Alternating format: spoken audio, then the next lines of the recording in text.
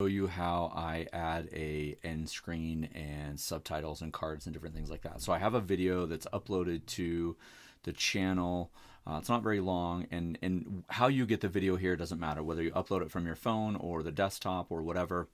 Again, I'm just editing. So the first thing that I want to do is I want to go to end screen. So when I click on end screen, it's going to give me a few options. I always have one video and then a subscribe. So that's just a generic. Shows you over here what it's going to look like. And again, I'm not putting anything about my actual product here. So we click on save. And then the part that I think a lot of people have questions about is cards. So we're going to click on cards right here, and we have a lot of different options. So here's the product right here. And now I'm going to slide over. So now I'm in Amazon, right? So this is a product that is already full. But sometimes what I'll do is I will actually review products that are full if it's something that I need or something I'm going to use. So researching products for a different video, a different day. But I'm going to go up here. I'm going to get my link. And I'm, again, just going to grab my site stripe link right there. I'm going to go back to my video, and I'm going to click right here where it says add link. So when I click on add link, and this is really cool, is that kind of Google and Amazon really have kind of this, maybe not it's an agreement, but they work seamlessly. So you can see that it pulls in the title, it pulls in my short link, right? My deep link, if you will. When I click on that, it's going to pull from the profile. So I really like this image here. I think it shows the LCD screen. It shows all 7 blades. So we'll put that, and you'll see that it'll drop right there.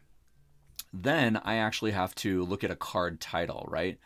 So there's a lot of information here. And so what I'm going to do is I'm going to adjust this, delete some of this. You see you only have 50. And so I'm going to go back and pause that. I'm going to go back here and just edit this. And I'm looking at the screen also while I'm doing this at the same.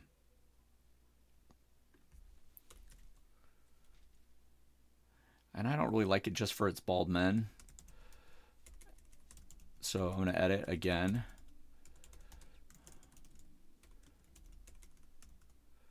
And now that I'm kind of thinking about it, I may use, you know, something else.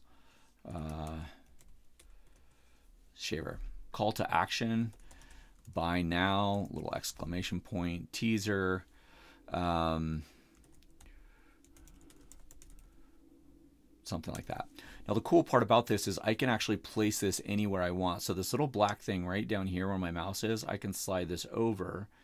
And this is in the video where the card will drop. Now it's important to know, and I won't go into a ton of details. I should be looking here, not at the mic, but I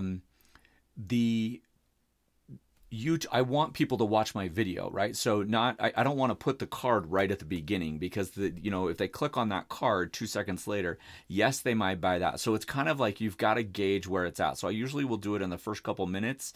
If you have a longer video, you can add multiple cards in different spots.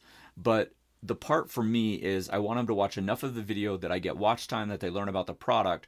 So right about the point where they're like, okay, I know everything I need a product, what's in the box, everything. They click on this card, and this is what it looks like. You can see right here, the call to action, right, will be buy now, and then Baldies Unite. And then when you're done, you just click on save. Now, when the video is published, I've already shown you this before in pictures in previous posts, where all of that will do this. So I'm going to publish this, and because I'll fix it later. So I'm just going to go public. I haven't set anything. I haven't given a description or anything like that. So it'll look a little weird. But so I've done all that. I'm going to click save. And I'm actually going to go to the live video. I'm just going to refresh it really quick. So this is, you'll see that it doesn't have anything on there. And then when we go into the description right here, this is where we have the buy now option. So I'm going to show you what this looks like. When I click on buy now, it opens up a new window. It goes right here.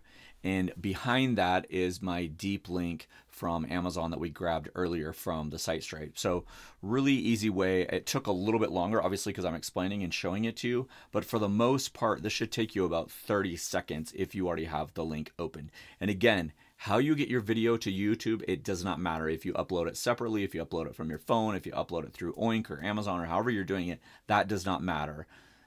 When you do the editing, you have to add the cards in YouTube. And I suggest doing it on a computer, not on your phone. It's just a little bit more tedious on the phone. Okay, thank you so much for watching. Hopefully this helps.